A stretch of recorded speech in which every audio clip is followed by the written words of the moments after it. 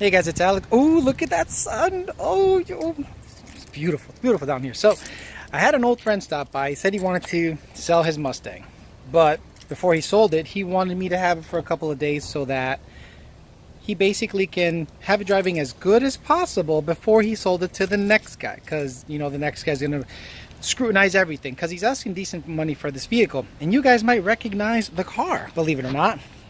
That's right, Donnie's car. Donnie's car that has gone 919, 149 mile an hour. Oh, come on, zoom in, baby. On a stock 15 motor with CAMS.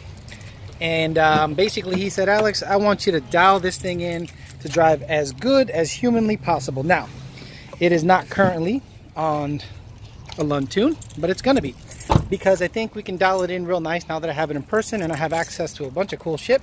I really think we can get this car super dialed in. Oh, Donnie's a little bit of a short guy. I'm about to hit my head on this thing. So, first thing I'm gonna do is start the car. This is like a semi hot start because it's been sitting for about an hour and a half. Do a hot start, and these are the little things, quirks that I'm gonna have to work out. It's got CAMS, it's got a monoblade, it's got a PMOS 149, it's got a return style fuel system, an ID 1000s, a 3C converter, a 2C converter, and a built 6R80 with 315 gears. That's a lot to work with, but I'm gonna make this car drive as good as I possibly can so that when he does sell it, the next guy has an absolute, you know, good starting point so he can take it from there. So let's start her up. So again, this is like a semi-hot start. Let's see how she acts.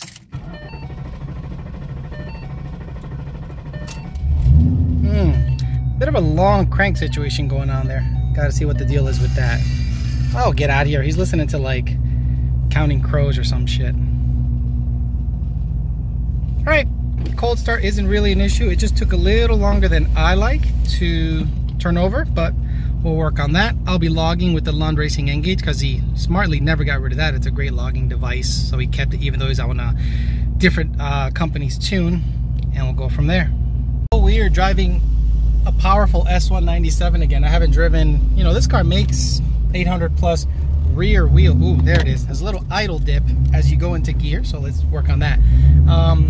This car makes over 800 rear wheel horsepower, and he daily drives it on that too. Now, why is he selling it? Well, look, the guy's in his advanced age. He's very old. He's in his 40s. He wants to just kind of, you know, do the family thing. I get it. And this car is a great example of what I was talking about, that there are going to be an insane amount of clapped out shit out there, but this thing is taken care of. It's got a newer Gen 2 motor, CAMS, converter, all the bells and whistles for under $35,000, and it's a 9-second car anywhere. I mean, in any condition, any DA, anything. This car is a 9-second car. It's got a wave track built rear end. It's got a TIG Vision anti-roll bar, I believe. It's got badass control arms. I mean, the car is done up. It has 60 footed, I believe, low 1.3s, like 1.32. So imagine you're out there trying to build something. How much are you going to be into it by the time it's all said and done to duplicate something like this, where you can buy a car like this turnkey and be happy for a very long time? My job is to get it driving as good as possible, but so far, so good. The first thing I noticed is on aggressive tipping, it has that bit of a hesitation a lot of the guys have trouble with. It's kind of going, kind of very slight. Luckily, the aftermarket converter hides a lot of that, but I'll see if I can duplicate it. And just like that, you're going 80. Shit, you know, you gotta remember, you can't be doing stupid things in this car. But very minor things, minor quirks. Going into gear, it kind of dips down and idle a little bit, but that could be a throttle body issue more so than a tune issue. But man, I really like how this car drives, because we spent months, me and him, because he's my best friend, refining this thing. So it actually drives pretty damn good. Now that's a big issue, data logging remotely. While Donnie might think this car drives excellent, and so do I, the next guy might be like, you know, the pedal's a little short. You know, when I'm in 6th gear and I stab it, when I'm in 6th gear at 55 miles an hour, 1800 RPMs, and I stab it, there's a momentary hiccup. Yeah, because you're going to shove 15, 16 pounds of boost to this car at a low RPM. It's not going to be like, wah, you know, beautifully. So I know. Some people say, well, tune around it. well, you guys are recreating conditions that normally don't happen, but that's my job. That's why I said, dude, just drop this car off. It's better for you to drop it off so I can dial it in on my free time, because, you know, I love to tune on my free time. I'm just busting balls. He's a good friend, and I'm happy to do it. And I haven't driven anything fast in a while, so I'm happy to take this car out for a spin. A lot of you might be asking, why aren't you data logging that tune? Well, it's real simple. Data logging a tune that I'm going to get out of there is useless to me, because I need to know what's happening with what's in it, as opposed to data logging the condition, because I don't know if something's being commanded that I'm feeling that isn't supposed to be happening, or vice versa. A lot of people say, Alex, I got a tune from this shop and it runs like shit. Can you data log it? The only thing I can see is fueling and timing, really. And if he's commanding that, then that's not much I can go by. So it's better to data log the tune that you have, that you know. In other words, the tune that's going in it that I have access to, it's better to data log that than to data log a tune that I don't have access to anymore. Okay, well, after installing the now Lund tune on Donnie's car, I've noticed a couple things right away. The previous tune was to Donnie's liking, and it wasn't to my liking. Obviously, he drives a lot different than I do, so I think Donnie likes a very short pedal. Basically, when he stabs the throttle just a little bit, he wants it to react instantly. The Lund tune that's on this car, I think it's more catered to the general public that likes a semi-stock feeling pedal that's slightly on the longer side compared to Donnie's. I like the shift schedule better on this setup. There's second, third, fourth. Wow, is that fifth? Wow, that's excellent. So it doesn't really command a lockup on part throttle. It actually kind of glides through all of the gears real nicely, because what happens is when you have an aggressive lockup, it lugs the engine down pretty aggressively. So even in stock form, the car goes 1, 2, 3, then boom, converted lockup, and the RPMs lug down. I think the way this one is set up, actually I know the way this one is set up, is it doesn't really lock at part throttles depending on mile an hour and pedal position. Now, if you were to get into it a little more aggressively, the converted lockup does come into play. Okay, so what's the surprise, you might ask? You know, well, you heard the idle, and this car has cams. Smooth as silk, la la la la la la la, hanging out, having a good old time. Let me back out. Tuning, low tune, normal. Ooh, what's that? Let's see how that all goes with a blower application. Oh, you damn skippy, we're gonna flash this tune. Let's see how it goes.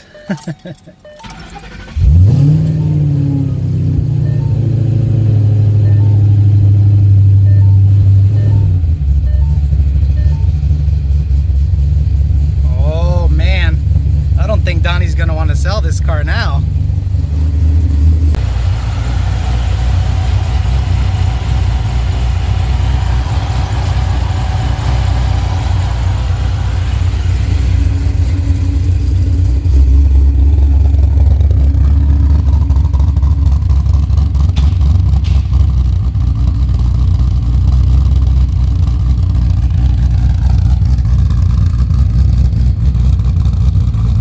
Take this cam tuned stage 3 cam tuned stage 3 ghost cam tune for a drive. Let's chop it nice.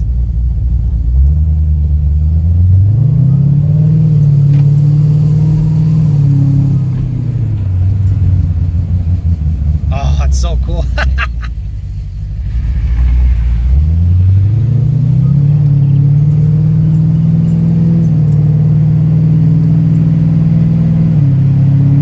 A U-turn. I'm gonna get in trouble driving this cammed car on, because I'm gonna go get a loan and get this fucking car from him.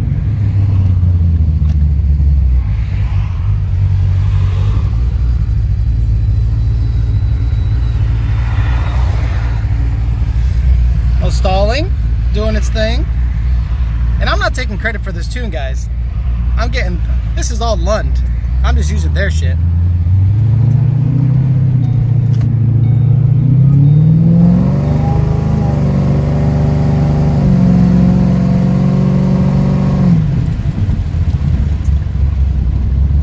Dude, I love it, like, because of the converter. When you press on the brake, when you're decelling, it chops on decel.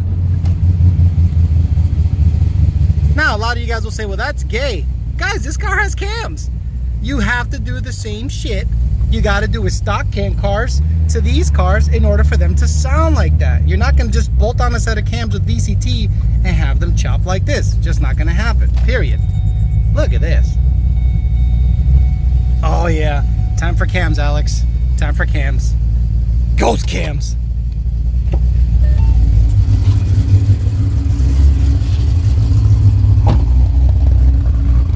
God damn. Guys, it's for sale. Just giving you a heads up. Alright, so I've made some adjustments to the car after rocking the cam lobe tune for a little bit. I noticed that that's not going to be a tune that he's going to want to daily drive on. It's going to be a tune that he wants to just, when he goes to the Kroger parking lot and chops away and wants to, you know, impress the 12-year-old girls, he can install that tune. But I'm not going to make that many adjustments to it. Fuck all that. What I'm going to do is make the normal tune drive as best as possible. So if he decides to sell it, the new owner has little to nothing to complain about. So I got my laptop, got the wire, gonna install everything on the N-Gage. I'm not gonna take the SD card out, and see how all that shit goes.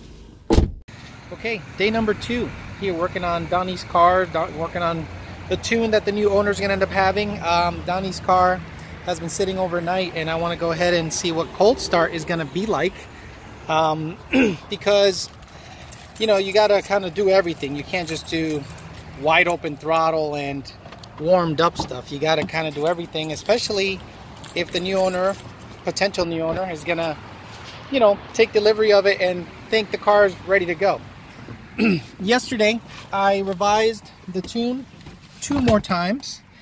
It needed a little idle work. If you guys notice in the video, let me put you guys up here so I can talk to you with my hands straight. There you go.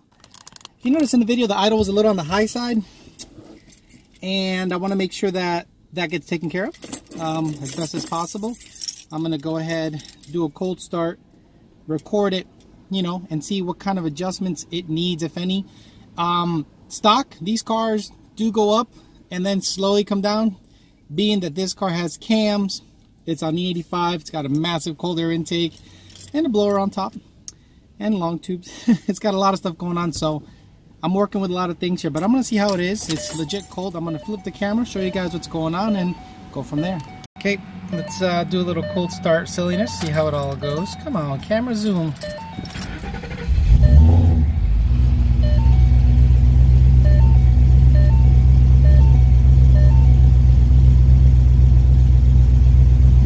Shit, if that's cold start, it should go up in RPM just slightly, but man, if that's the extent of it, I'm gonna leave it alone. Crap. Now legit, it's cold. You could see I didn't, you know, cheat. The engine, the coolant temperature is cylinder head temperature, so 140. So you got to take that into account, because when it gets down to 80, 90, 70, it might act a little different. Yes, everything is inferred because there is no actual coolant temperature, it's cylinder head temperature. So when someone asks you, well, what's the coolant temp? Who the fuck knows? It's cylinder head temperature. Inlet air 100 already. I haven't done anything, I just started it. It is, wow, yeah, so it's a little warm out. But cold start, quote unquote cold start on the normal tune is pretty much this. So I'm gonna drive it around, cruise, go to Dunkin' Donuts, grab a coffee, you know, act like as if I'm driving it normally. I might have to just go get some E85 just to make sure. Air fuel ratio. I know you guys are probably freaking out about air fuel ratio. Look guys, when you're on E85, that's what it's supposed to be. Plain and simple. So you say, yeah, let's get some E85, fuck it. Guys are out there probably asking, you know, why is it taking you so long to dial it in? Look, this isn't wide open throttle tuning. The easiest thing to tune on these cars is wide open throttle. Wide open throttle, you got a certain cam schedule, certain spark, done. Everything else in between is hard. It's actually not hard, I want to say, once you know what you're doing a little bit. Not that I'm an expert, but it's more involved. Okay, there's a lot more tables to look at when you're doing this. driving through a parking lot, chilling, coasting when the car has CAMS, converter, and E85 and all this other shit. This is pretty much what you have to do when the rubber meets the road. This is kind of what you have to do as a calibrator tuner. Wide open throttle.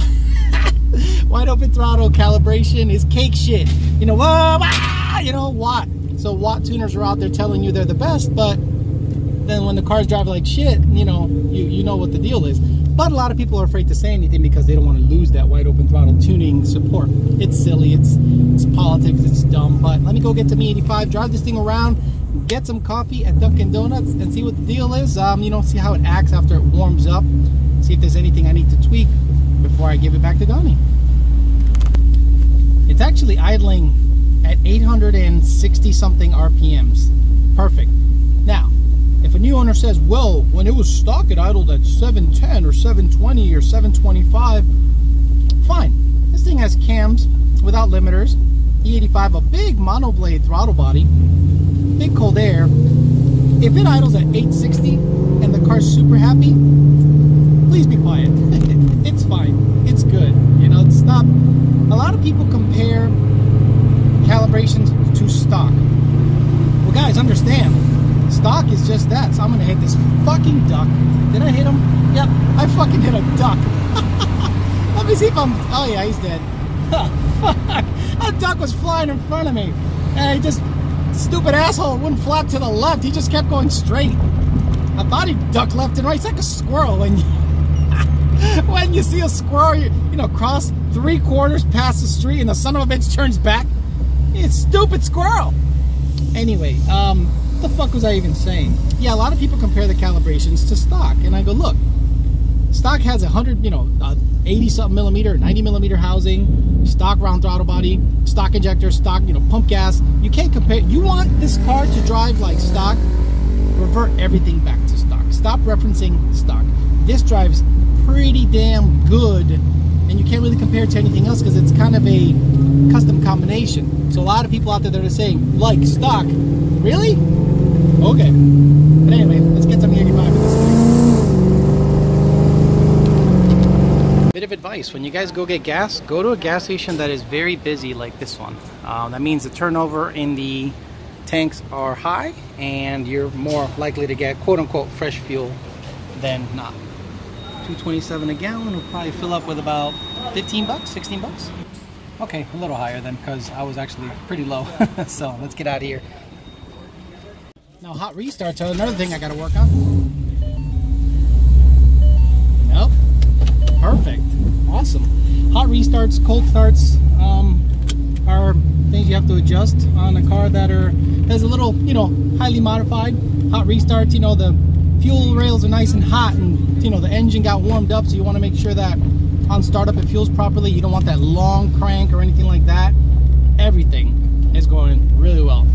Let me turn the AC on. Keep it on with the windows down so it can constantly be pushing cold air out, and to see if it acts up, if it goes up, down, if the idle is stable. If the idle is stable all the way through the drive-through and after I do my test drive, I'm delivering the car because I'm so satisfied as to how it's running right now that I really don't think it needs a lot of tweaks. And any tweaks that go on to this car past what I think is a great base calibration is basically going to be to the liking of the new customer or Donnie. When I give this back to Donnie, I'm not gonna tell him to tell me shit. I said, dude, drive it for a week. You have the cam lobe tune you can play with. You have the regular tune you can play with. This thing is idling at 850 with the AC on, CAMS, and it is super smooth idle. So I think this is something that I can deliver with confidence after driving it for 2 days. I just like how it leaves a light, or it leaves a stop sign real nice.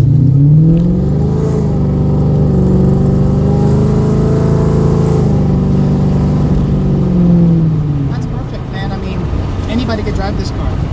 It's an 800 horsepower car. Anybody could drive it anywhere. It's not a problem. It's not an issue. It's not going to be weird on you. And you could just, put the 85 in it and party. If you wanted to run this car on pump gas, all you have to do is change the stoic point and pulley up big time, like an 82 or 85 millimeter pulley. Put pump gas in it, switch to tune, and just drive it anywhere on pump gas. Just gotta, you know, change the story point, lower timing to make sure it doesn't see, you know, optimal E85 timing on pump gas, basically. Woo! Traction control kicked in. I'm gonna show you guys real quick how to order coffee, because a lot of you guys stammer and stutter when you're going to the drive-thru, and it makes me sick.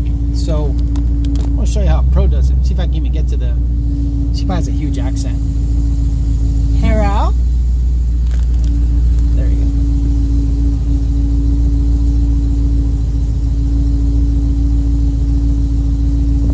Yeah, smooth it's idling. Mint. It was surging before. Oh,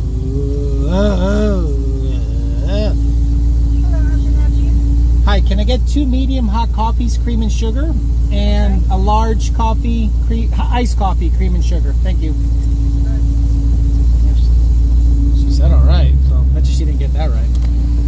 I just had Christian drive the car real quick, just to get a second opinion, because, you know, always want a second set of eyes on something, but it's raining cats and dogs out there, so I want to get his impressions on the normal tune. Oh, I got you, Papi. I got you. How's it drive? That runs nice. Shit's nice. No, like, surging, yeah, fluctuations. Nice. Throttle feels So now I'll put the CAMMED tune in it and you drive that. Once it stops raining, fuck that. Exactly. While they're out there right now. Okay, I'm gonna have Christian drive the CAMMED tune. I'm gonna get the phone wet. Oh my God. Just let it idle for a second, then you can go. Whoa!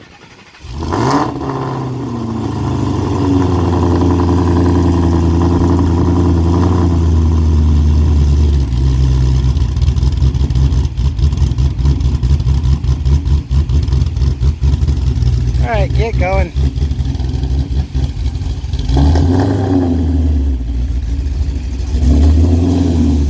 Don't crash it. You got it. Nope, or not.